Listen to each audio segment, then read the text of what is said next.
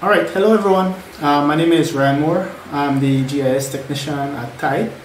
And so what I want to do today in this session is I want to ensure that everyone across the world can get access to fire monitoring data as readily as possible without having any GIS skills such as myself. And so to do that, we'll be using the VIIRS or VIIRS satellite product that is freely available.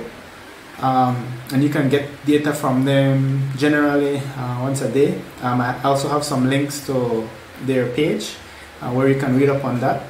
And we'll be using also QGIS to read that product. QGIS again is another free product, and I'll show you exactly the steps to go through to get this data on your computer and for you to get updated fire monitoring information on your area of interest. So let's get started.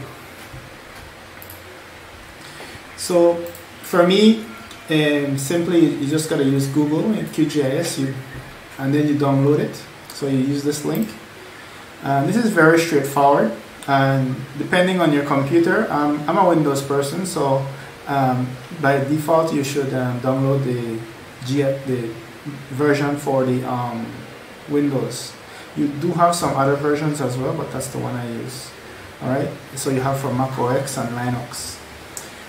Once you get that installed, it's a very straightforward installation process. Alright, and then you get started. Right, you go into the program. Right, and just as the program is loading, what we're using the, like I mentioned, VIIRS Active Fire, and this web page talks a bit about it. And you also have a small tutorial, and for me, you also have this fact sheet that gives you a bit of information on that. And so you can quickly go through that and you can get access to it. You also have another one here that explain in detail like what exactly you're going to be seeing in your ArcGIS. And this is the attribute table that you can even get something like the acquired time, so when that particular fire was active or something like that. All right. Some people have even set up to receive emails whenever the product has been available for a particular region of interest. In this case, this one is by country. All right. And the only thing better than this would be if you have a drone flight, and so that would be your next best option, to do drone flights, and then you can get your information readily. Now, to continue on, you should be greeted with a screen such as this, and what we want to do is be starting from scratch. And so we'll click on the new project. In QGIS, by default you should be given WGS84 as the datum you're using. But if you want to use a projected coordinate system or something like that, then you can just use these codes. If you're from Belize, if you want to use, then you can use these codes right here. Alright, so that's 32.6.116 for UTM Zone 16 WGS84, and if you want to use NAD 27 UTM Zone 16, then that's 26.7.16. Alright, and to do that, you just search for it. Okay, and so you would just type in the number 32.6.16 up there, and then you'll be greeting it here, and then when you select it, you just hit OK, and that would be the coordinate system you're using. So next we want to get some information visible on our screen. To do that, we can use the tile feature that they have in this browser bar. You can XYZ tiles, and they have available readily is OpenStreetMap. Of course, you need some internet access, and so you can do that. And so you zoom into your area of interest.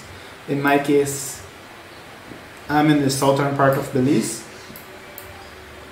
All right.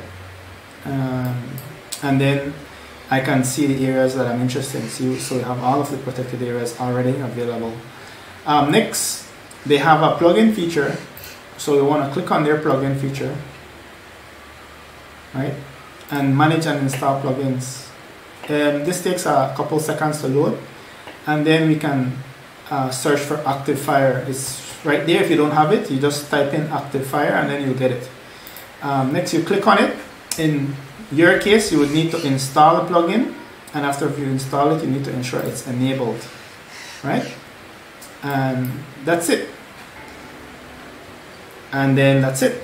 You already have your VIIRS loaded up, and you can just double click on this, and it doesn't have to be on that particular icon. You just double click on it.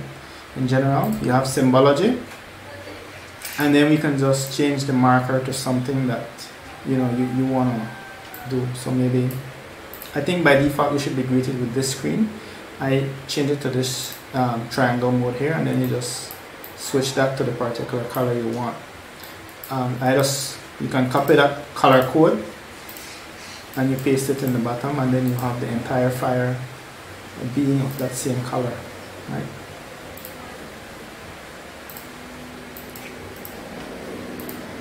Yeah. All right, and okay, and so now we have our active VIIRS loaded up. And of course, this is not limited to just this particular region of interest, so you can go on to other parts of the world as well. All right, and just like that, you have your active VIIRS. You can zoom in a bit more. If you want to, you can select using this icon, right? Just click on it and you drag over that fire, right? And you can go into the attribute table of that feature, and then you can show only the selected features. So I can see the information that I mentioned earlier in terms of that fire. And so we have the date, which is the 26th, today is the 27th. We have the acquired time, so this was a night fire generally, right?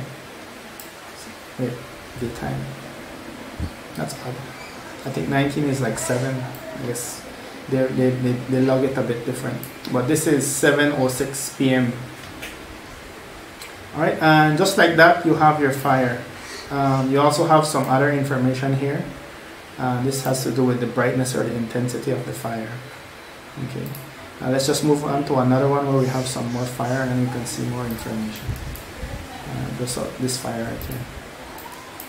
Alright, and so again we open attribute table, and then we show selected features. So again, same time, this was more or less when the satellite was moving around that area, I guess. And so that's when it picked up this fire. Okay, and so you notice all of them have very similar brightness intensities. But if you needed to send in a team to do fire suppression, you now have an idea of where the fire is occurring, and then with your local knowledge of this particular area, you can go in. So if you notice, there's a little waterway right here, and I'm not seeing any roads that are accessing this area. So using your local knowledge, you'll be able to know exactly what you need to do to manage this fire.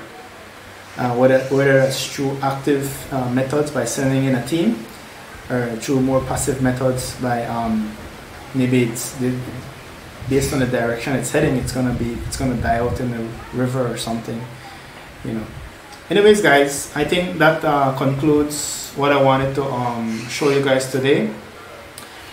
Okay, so with that, I want to thank you guys for being a part of the lesson, and you know, you can use this information as freely available for your purposes at your organization, whether it's the police department or the fire department or maybe some national agency. I want to thank you guys and have a nice day.